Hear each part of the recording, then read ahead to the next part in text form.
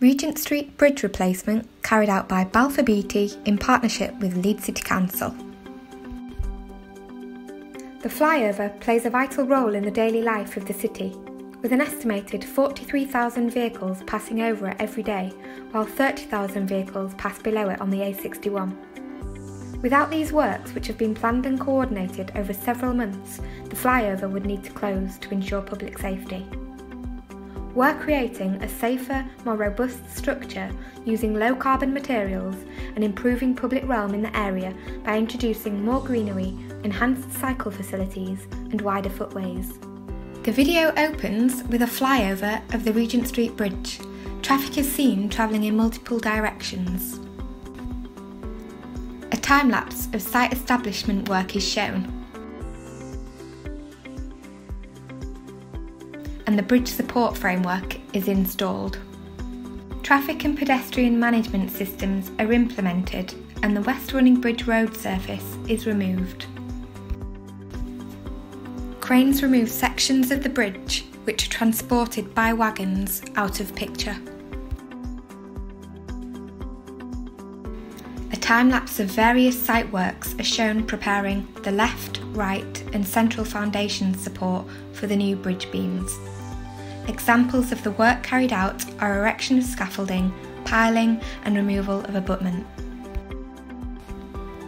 The central columns and north and south walls are constructed with concrete pours, and reinforcing wing walls shown on both sides of the bridge.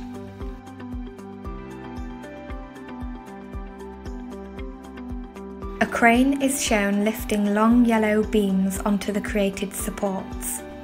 Edge protection is installed and the central section of the bridge is surfaced. The north wall abutment is prepared and filled in.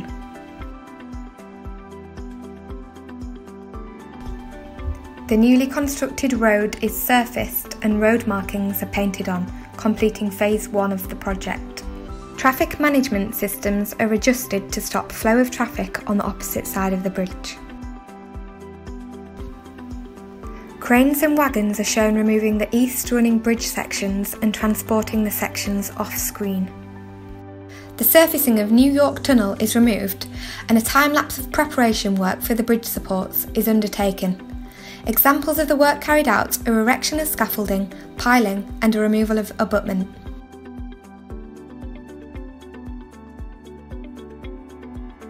A floating image shows concrete repairs to New York Road tunnel roof happening off-screen, followed by waterproofing, curb installation and resurfacing. The north and south bridge supports are constructed and structural beams are shown being lifted into position by cranes. A floating image shows plug joints being installed on the New York Road tunnel. A time-lapse shows the work carried out to resurface the south and central sections of the bridge. Final preparation work of the North Bridge support is shown, along with reinforcement and preparation of the New York tunnel roof.